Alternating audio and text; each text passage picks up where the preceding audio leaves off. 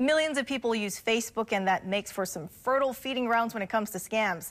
Now, sometimes what the scammers do is use legit company names to try to lure you in.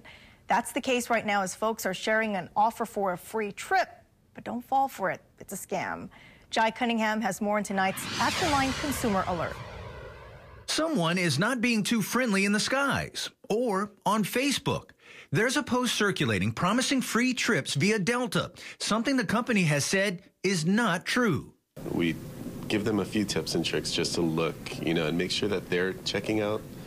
Make sure it's a reputable Facebook page. Make sure you know which websites you're filling these forms out on. If it's not Delta's main site or whoever's company's main site, then it's probably a little too good to be true. This particular post is similar to one that involved Hawaiian Airlines earlier this year, and other airlines have been targeted in the past too. Some things to be on the lookout for when navigating around Facebook. Keep an eye out if outdated branding is being used. If it's not hosted on the company's website, that could be a big hint. Another red flag, if there are no contest rules available.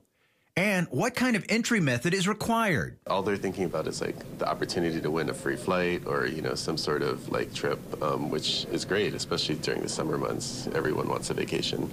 But at the same time, little bits of information like your address, your full name, things that seem pretty innocent can be used to perpetrate identity theft. If you have a consumer concern or are interested in becoming an Action Line volunteer, give us a call at 591-0222 weekdays between 11 in the morning and 1 in the afternoon, or send an email to actionline@KHON2.com.